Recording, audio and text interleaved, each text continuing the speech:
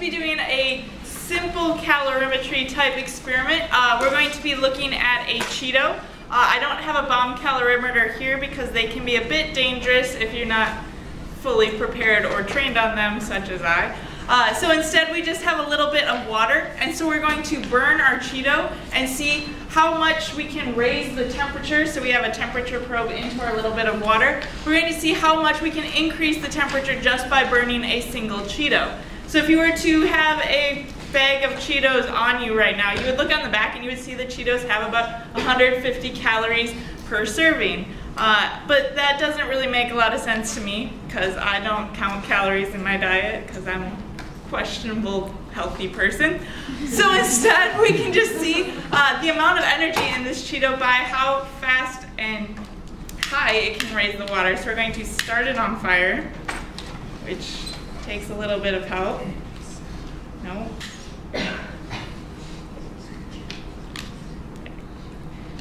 So then we're just going to try, or I'm just going to try and hold it as close to the water as I can. Obviously not a perfect system. Some of our heat is being lost to the surroundings, the air around us and whatnot, as well as to the glass. But we can see we're already starting to increase our temperature here. So you guys have any guesses on how high we can get this? Who thinks 50? 50? Higher? Higher? Any 50s? How much water do you guys have in there? There's 15 milliliters of water. Oh, I just put out the Cheeto. Hold on. We're going to talk in science.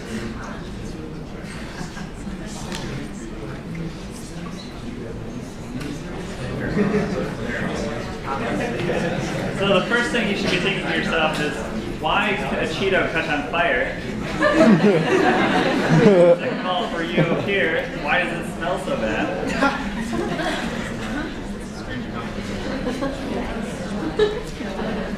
Yeah, so if you're ever like camping and you realize you forgot like Kindle, maybe if you have Cheetos, that might help you out.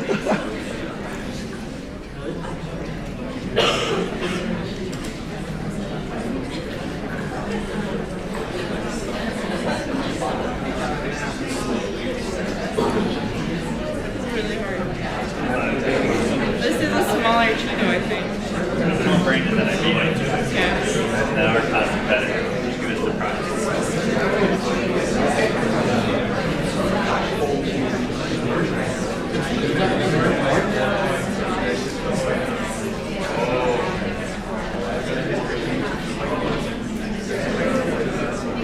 So part of this also has to do with the size of the Cheeto I happened to grab out of the bag. So I think I may have grabbed a slightly smaller Cheeto for you guys than the 10 o'clock class.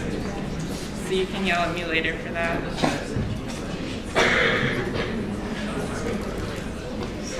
Still going. It's still going. It's starting to drip out. Yeah. There you go. Alright, so earlier today when we did this before, we got all the way up to 84. Yeah. So Cheetos have a lot of calories in them. And so yeah, like he said, our bodies are amazing powerhouses.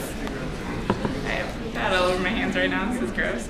And so we're burning those calories all day long, hopefully, even while we're sitting here. It's part of being human.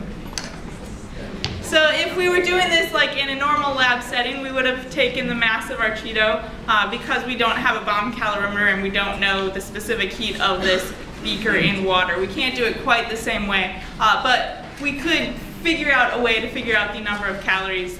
This is actually a lab my college made us do in Gen Chem, so it's possible. And it smells wonderful.